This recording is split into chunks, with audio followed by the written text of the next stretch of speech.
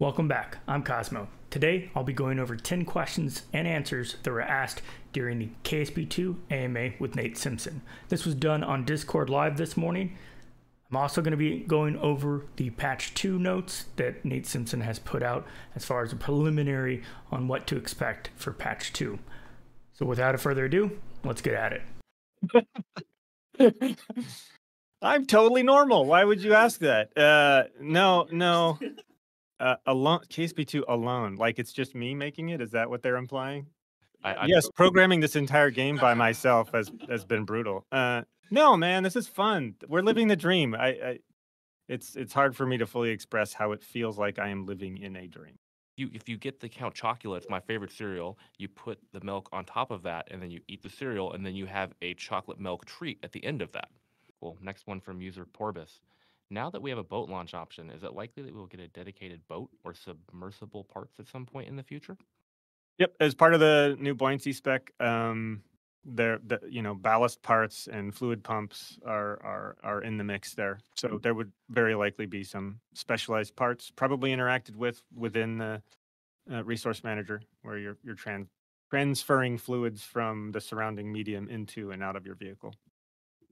I'm already a fan of the resource manager that's in the game. I like that I can change fuel from one tank to another by refueling it. It helps. It takes that little bit of extra fuel that I have in that main stage from stage 1 to put it into use so I don't waste my fuel. I like resource management. Knowing the devs are planning to add more, or not more, but add fluid pumps, ballast, and specialized parts to interact with the resource manager is exciting to me. I like being able to manage things within my gameplay. I'm curious how we'll gather these resources, and I hope we'll have refineries to convert raw materials into a usable resource. As far as the submarines and boats, I think it's pretty awesome. There's a game called Stormworks, which has great mechanics, and it goes way more in depth than KSP does in the build process of everything, and you actually have to make your own engines, and there's different parts to the engine. You don't just have an engine that you slap on, you actually engineer a working engine, and you can create boats, planes, helicopters. It's a very fun game. If you haven't heard of it, definitely a game to check out. User Nitro, also from the Discord. In regards to the decision to leave wobbly rockets within the game, are there plans to make this feature more detrimental to rocket design and progression, or is this simply an early implementation of something that will become more elaborate and significant? This is a really good example of how having something in early access helps us prioritize and focus on the right things. This is obviously a very hot topic within the community, and it's also something that is frequently discussed within the team. I will describe my general goal for this. When something is very skinny and made of many stacked parts, it should wobble. I think that if we were to move completely beyond rigid body physics, that we would have, kind of subverted one of the things that's very fun and funny about this game.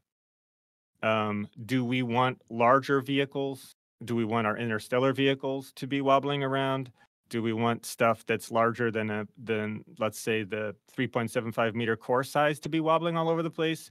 We do not. We are not happy with the current wobbliness of the vehicles. So this is an area of current focus and heavy iteration and testing, and it will get better. Currently, I can go into my game and toggle options within the game and customize my difficulty options. While testing rockets and not wanting to spend the time to strut everything, because we don't have an auto strut feature, I'll enable unbreakable joints. It's a very useful feature within the game already. The rocket/craft will still be wobbly, it just won't break apart. I use this feature to analyze where my craft is weak and how I can make it more structurally sound. By far the best strutting technique I've used is to strut decouplers together.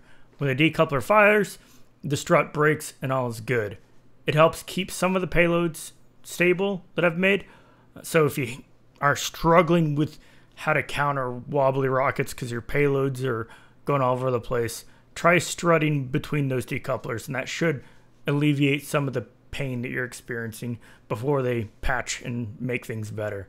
I'm thankful that they're taking this seriously and they're wanting to get this to work better. Hopefully, in patch 2 or 3, this is something that is addressed and fixed. Birch Mallard Band, what suggestions from the community do you think were helpful? Yeah, I mean, we talked a little bit about this. The prominence of the wobbly rocket conversation has been pretty illuminating. Super helpful to learn user experience pain points. Where does the UI work? Where does it not? Where do people get stuck? Um, the community's really been helping us shine a light on where we need to improve.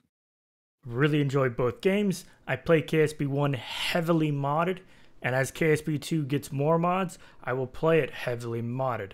I like my games modified, and I really love the modding community and what these modders come up with. It's fun to be a part of and to incorporate some ideas and share with the modders to see what they'll make, but also highlight what these modders do and how they make the game have longevity. It's part of KSP, is that core modding community.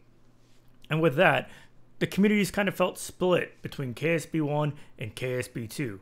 I've seen some heated debates. I've posted some stuff on Reddit that pissed a lot of people off. And I think a lot of the frustrations we have, we're taking out on each other. I want KSP 2 to succeed. I know it's been a messy launch. I'm thankful they're working hard at this game. I have confidence they'll continue to improve things. I need to be better at being more critical on the game and in my feedback. Our next question here is from Raven X 1984. Will rotors and hinges be coming back at some point? Yeah, it's part of the post 1.0 conversation. I would like them to. Rotors and hinges, I really want these back. Post 1.0 means it's quite a way away. That's unfortunate that it's going to take so long. I really enjoyed rotors and hinges in KSP 1. It allows for better design crafts. We'll have to wait and see what they add with this feature and when. With interstellar options, I don't see how you could build an interstellar vehicle without rotors and hinges. It severely limits your options on the crafts you build and how they fold. If you don't have these in the game, building a huge colony-sized ship in orbit means nothing because you can't make it smaller when it needs to be when it's traveling. So this is something I hope they actually make a priority and work on sooner rather than later, preferably before 1.0. Awesome. Our next one is from Deb, also from Discord. What has been the most challenging feature to work on? So sort of the same question. Yeah, I mean, for me, obviously, tutorials. For the team, I mean, I think probably the primary technical challenge was adapting the architecture for interstellar scale, accelerating trajectories, time warp under acceleration, and then, of course, multiplayer. That is a gigantic engineering ask and touches every part of the game and makes it so that there's no such thing as a simple or easy change. There's just a lot of complexity under the hood. So that's made all of the features challenging to work on. But again, we're making huge progress. I'm glad they're making progress. And it showed with patch 1. They really have shown that they're making progress on difficult things. So with multiplayer, I'm really looking forward to it. If you've ever tried to make a multiplayer game, you already know how much of a nightmare it is. I can't imagine trying to get the entire functionality of KSP 2 and making it work seamlessly with 3 other players. From what Nate has said, it sounds like we'll have up to 4 players in one session. There will only be 4 landing sites on Kerbin for multiplayer, which is what leads me to think multiplayer will be limited to 4 total. That means it should be better for the host, which I don't know how they're going to do the hosting, but hopefully we can host our own servers, add mods, do whatever we want to. I'm already planning on starting my own server when multiplayer comes out, if it's something we're able to even do, which I hope we could make our own servers. That would make things so much fun. I already plan on making my own, like I said, and I look forward to it. We'll see when it comes out. Cool. Our next one is also from the Discord, MasterChef117. How has community feedback shaped your vision and priorities for the game? Uh, I mean, I think it depends how far back we're going with community feedback. Like I've been a member of the community for so long, so the whole wish list of features that I brought to the beginning of the project was probably heavily influenced by conversations that I took part in the community. Um, so hopefully we're in pretty good alignment on a lot of those things. More recently, obviously this feedback helps us to prioritize. The wobbly rockets thing is a really good example. Um, one weirdly and unexpectedly cool thing about having the community giving us their feedback is that it keeps us from over focusing on things that turn out not to actually be a major issue for the community. Like you never really know, what is palatable or what's going to bug someone, and sometimes someone internally, and I'm probably chief among them, I'll over-index on something that's just irritating to me, and it's good to have context that, oh, you know what, this is just you, Nate. Like most people are fine with this thing, so why don't you focus on the things that people would like to see improve in the short term? So it's been very helpful in that way. I do like that they're taking our feedback, they're taking it seriously, and they're using it kind of as a metric to figure out, what really needs to change because it's game breaking, which they know, but also just with the players, like what we want, what we need, immediate to enjoy the game. They've addressed a lot of that with patch 1, and it shows. It keeps showing that they do care, they are listening to us, and they're not blowing us off. And as far as feedback, everyone's feedback is important. It's not just content creators that, speak up and say things. Actively use the forums and use Reddit and use Discord like all of you have been doing. Keep sharing what bothers you about the game and what doesn't, because what might not seem that big of a deal to me may be a big deal for majority of the players. And what may be, a big deal to me, some of you may not even care about. You may not even go, oh, that's not my top 10. That's okay. It's not meant to say, hey, this is how it should work for everybody. It's me giving my feedback and going, hey, here's the things that I think need to get worked on and looked at. And I do look forward to hearing what everyone else has to say and being able to collaborate and let the devs know, hey, here's the feedback we got from this AMA because you're asking us for our feedback. From the Discord, will certain resources needed for colony construction to be planet biome specific? Yeah, I mean, it's that diversity of resources that's going to make exploration mode so fun. Instead of the goals being, KSP 1 for the most part, with the exception of contracts and career mode, for the most part, the things that you set as your own goals are self-directed. And when they're not self-directed, they're kind of dry, right? Like take the temperature at 20,000 meters at such and such latitude and longitude. When there is a unique resource somewhere that gates your access to a category of parts and exists in only one location that is very hard to get to, especially if that location represents a unique physics challenge against which you're going to have to design a new vehicle architecture. Wow, it just totally changes the game. At that point, you're getting something material, a literal material, by going to that location. So, yeah, the interplanetary and then the interstellar progression is really, I think, in a pop when you're able to dig up a specific thing that gives you a specific ability. Colony resource management. This is something that I'm really looking forward to. I love resource management in games. Having a diversity of resources in an exploration mode. I'm wondering if like science mode is getting replaced with exploration mode or if it's a new game mode they're adding. We'll find out. I like that they're wanting to make resources specific to certain biomes. It changes the game. Now I have a reason to go to all these biomes instead of just to collect science and never go to that biome ever again. I'm hoping like at the North Pole and South Pole of Duna where there's ice caps. I'm hoping we can like collect ice and find biosignatures of an alien species or something. And be able to do the science with the equipment they give us, all the science stuff they give us, with drills and whatever else they had. Hope that it actually has some meaning to it. It's not just, hey, we collected science, but hey, now you found this resource and now you have to figure out how it works and how you use it.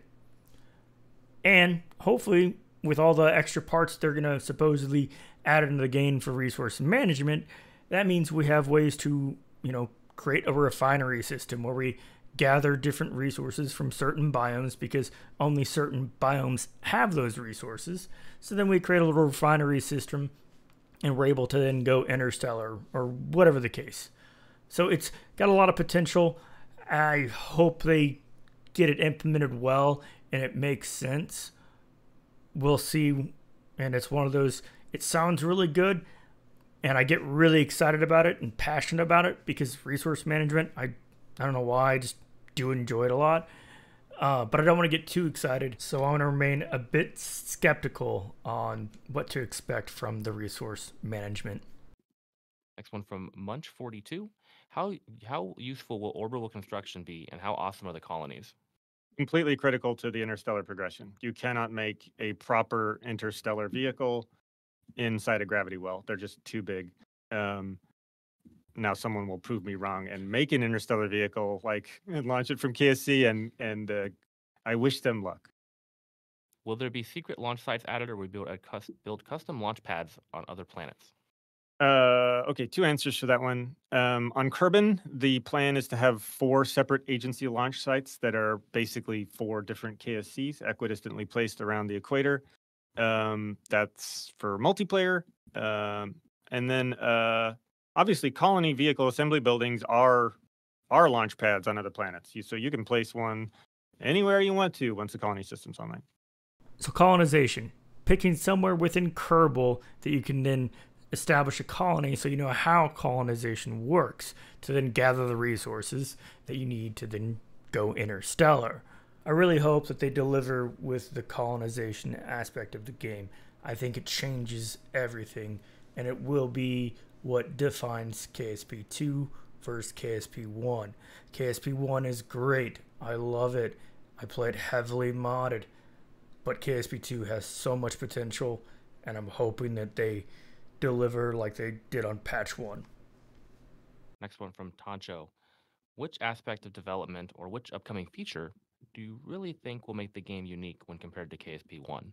Do you think the current performance problems will stick around or become more prominent as new features are being added? I mean, of course the current performance problems will not stick around. I mean, they're going down daily. And of course, they need to be very aggressively addressed because perf optimization is critical for the arrival of colonies and interstellar, and then multiplayer takes all of those things and multiplies them. So, yeah, those performance problems will always be a thing that we're constantly pursuing and improving. One here from Mo Eggs. What is the reason behind not allowing early access players the ability to use the debug menu? Since it's a sandbox game, its submission seems odd, especially for early access. Will it be included at some point for single player campaigns? Yeah, so those debug controls have mostly been added, for internal developer purposes, but they have not necessarily been subjected to the same quality assurance process or even a structured design validation process that we want to see for something public facing. Um, especially because some systems that you might not expect to break do get broken when you use things like teleportation.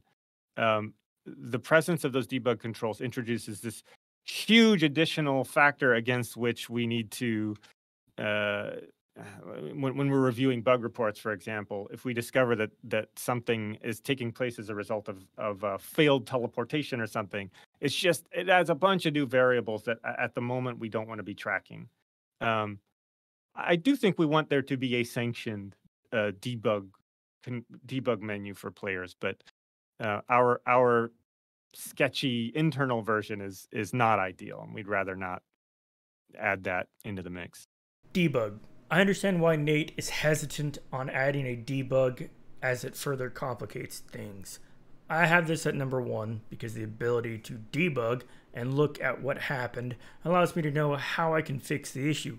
If I can't fix it because it's not something on my system that's causing it, then it's something obviously in the code of the game. It provides me a way to communicate that to the devs with more detail. It provides better bug reports. We not only can provide video and written bug reports, but being able to have the debug console, it shows us an error or where something occurred. It gives us questions. It allows us to give it back to the devs and go, hey guys, this is what I saw. This is what happened. Can you recreate it? I think it's very much needed to be implemented into the game. All right, so that's my top 10 from the AMA. Some of my thoughts and feedback on the AMA. Please share in the comments. Please share in Discord, on the forum. Share your feedback with the devs. It's going to help make the game much better. Now moving on to patch 2, the dev update for today. This is what Nate has said. While it'll be tough to beat the sheer number of fixes that went into patch 1, we're seeing quite a few big ones go down. In patch 2, we are still pulling a couple of late-breaking improvements into that build. Once we've got it in QA's hand, we should be able to give you a date. And of course, full patch notes will be posted when the build goes public. Until that time, here are a few things that already checked into patch 2. So these are things that are going to be in patch 2. Fixed loss of vehicle on reference frame change when Fixed loss of vehicle on reference frame change when physicsless parts present. Fixed flamed out engines not restarting properly. Enabled switching between vehicles in atmospheric flight. Recovered kerbals now returned to VAB Kerbal Manager, which is kind of nice. Gave click priorities to planets rather than moons when zoomed out in map view. Love that because that gets really annoying. Struts and fuel lines no longer broken after cloning subassembly in VAB. Oh, this is my favorite one. Literally, I get so annoyed that I have to constantly reattach them if I've taken a subassembly apart and put it back together. So I'm very glad that that's going to be fixed. Fixed bug, vessels with no control deleted during save. Fixed flowers on Kerbin. I like it. We can actually see flowers. Added next button to seizure warning screen. That's kind of convenient. Height fog added to all atmospheres. Updated parking garage collisions. And various CPU and GPU optimizations to improve performance. So again, they are addressing performance with each update, and I'm appreciative of that.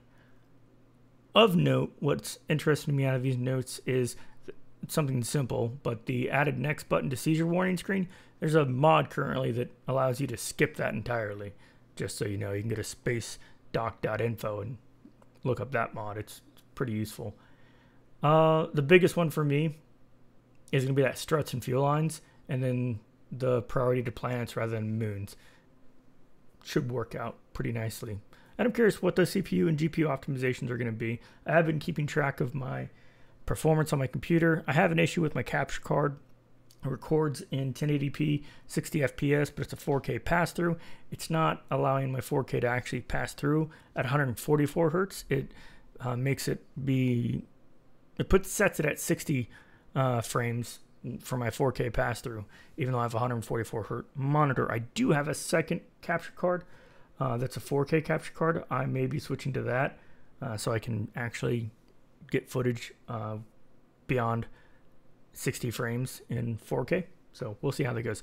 Other than that, please leave a like, share, comment, and let me know.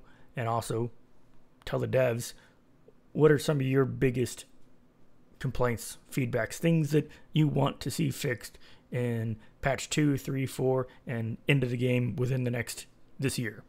Thanks. Have a great day.